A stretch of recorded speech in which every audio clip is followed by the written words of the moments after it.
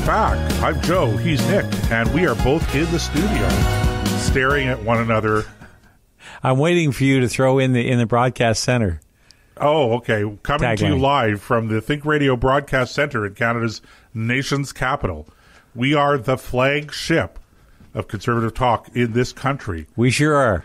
We're not the only ones, but I think we are the most daring, the most, the flagship. We're the flagship. We the best. We're the best. The question is, who's the admiral, you or me? Let's be co-admiral. I don't know whether I'd want to be captain of the ship or admiral of the fleet. I don't know. If you're, I think that if you're the captain of the flagship, but you're not. That's not admiral.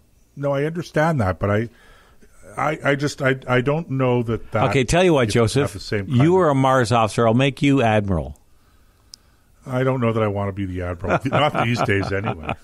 Yeah, no kidding. Oh, we won't get into that tonight. Yeah. Well, it's actually the whole idea of, sexual harassment in the military, and people coming forth and saying, somebody said something mean to me or whatever. Somebody said your superior said something mean to you in the military. No. Okay, and that's a surprise. Give them the red card. Yeah, they don't. They don't go out of their way to do it. But there is an element, on this. This is kind of peripherally related to the topic that we want to talk about. So let's go down this rabbit hole for a second, Nick. When you're in training, particularly when you're in basic training, there is actually a value to your superiors really being mean and bullying you. Oh, yeah. Because it breaks you down a little bit, it toughens you up, and you learn to deal with stress, negative psychological pressure. Right.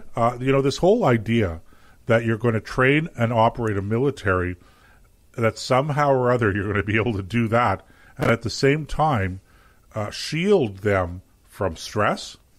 I don't know. That just doesn't add up to me. I know. And you don't like, some of the silliness that goes on in terms of harassment and bullying and stuff like that. And there are rules against some of this stuff, okay? Like superior officers should not fraternize with lower ranks of the opposite sex. There's a very good reason for that. Or even within their own mess. The same sex. Yeah, that's right. So there's an element of that. But the reason that, I thought that this sort of peripherally ties into what we were talking about is because now apparently the Ottawa School Board, the Ottawa Carleton District School Board, is debating whether or not to eliminate a program where they have police officers, assigned to certain schools. And the part of the reason for having police officers assigned to certain schools, it's not so much a safety thing, although there's an element of protecting students from potential attacks, sure. But there's also the building a rapport and a relationship and getting to know, as we used to say when I was going to school, the police are your friends.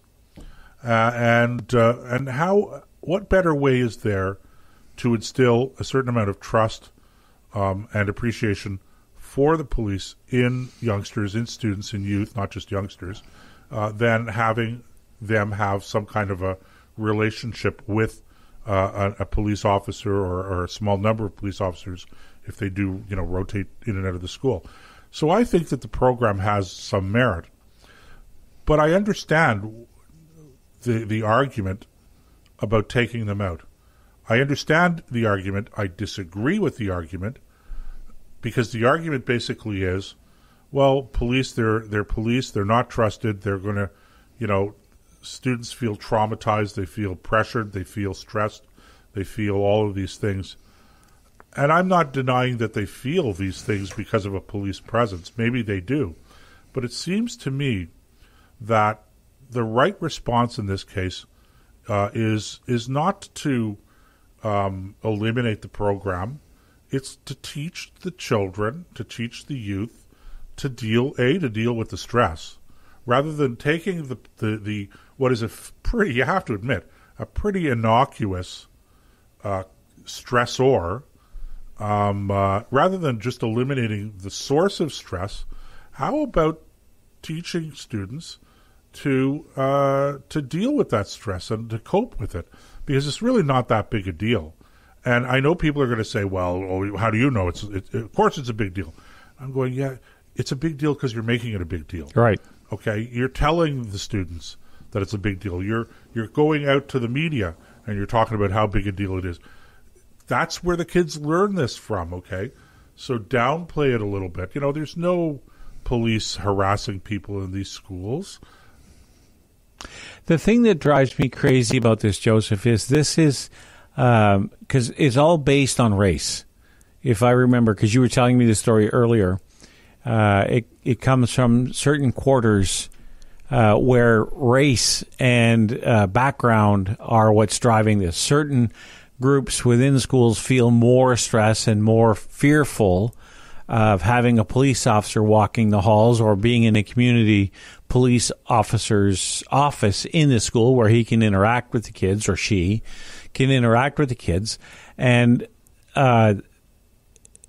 they feel that particular community that they feel the stress. Well, okay, maybe what you should stop doing is making it a racial thing. Stop segregating psychologically kids by race. Don't worry about where they come from. Don't worry about, anything except the fact that they're kids. They're just kids. And that's the way you should approach it. They're kids. Who cares where they come from? Who cares what they... And who's propelling this is the people who live off victimology, where they make a very healthy living making sure that the problem they're trying to solve never gets solved. You see it let's say in downtown Ottawa when we had, remember the controversy around the shooting gallery, the safe injection site, okay? There was a whole bunch of people thought it was a really dumb idea, me included. And I said at the time when it was coming out, it's very much like having one of these places is like having a bar that knows there's an alcoholic walking through the door, but rather than refusing to serve him because of the problems he faces when he drinks, they just make sure he has a clean glass. Okay?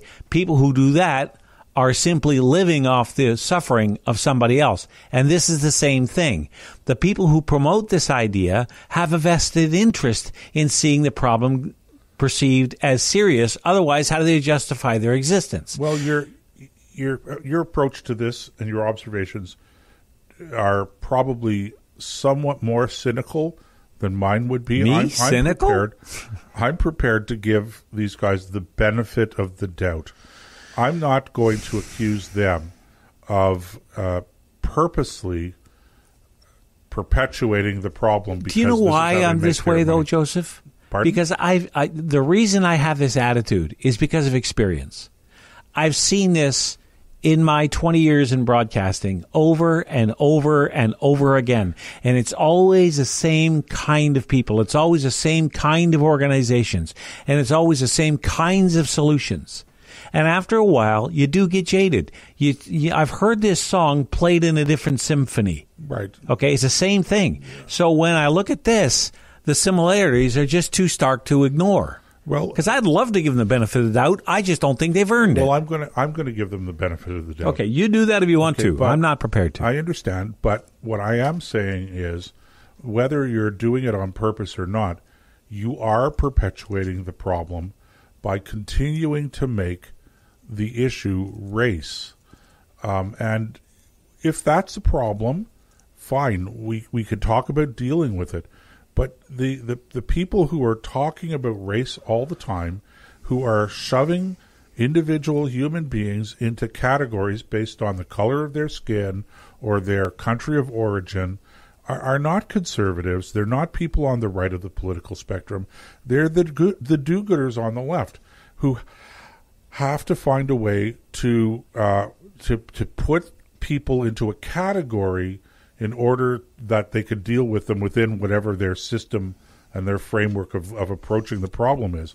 So in other words, okay, we talk about racialized communities, which is a relatively new term, right? What's a racialized community? There's a lot of new terms out there we didn't used to use. So you're a racialized community. Okay, well, what does that mean? Does that mean that I'm First Nations? Fine, I'm First Nations. I'm Indigenous. Although I was born in Canada, so that makes me Indigenous to Canada too. But I understand the semantics of it. I'm not an Aboriginal. Well, we'll get into that at some other time. But the fact that we talk about it and we continue to make it an issue and we continue to see things through that prism, okay, that in fact is the racialization. And so at some point in time, if you want to get beyond race, you have to stop dealing with things on a racial level. So, in other words, let's take the police, for instance, okay? If you got a bad cop, whether he's he or she is a racist or sexist or misogynist or whatever, they're violent, etc. The crime, this guy, whatever, was it George Floyd or whatever the guy's name was in the States? Yeah. Okay, the problem... I know who you mean. The problem is not that cop overreacted to a black man. The problem is that he overreacted, period. And you cannot always make it about race. You have to talk about the actions of the person, not the motivation of the person. Because if you're going to continue to try to parse the words, try to peel the onion skin back, etc., there's no end to that, and you never escape the discussion about race. So if you're talking about this stuff, you really should be colorblind. I don't care about the color of the victim or the color of the perpetrator. I care about the action of the perpetrator. Period, full stop. I don't want to get into a whole discussion or an analysis of the person's mindset. This guy shoots people, goes to a couple of these spas in Atlanta, shoots a handful of people, all right?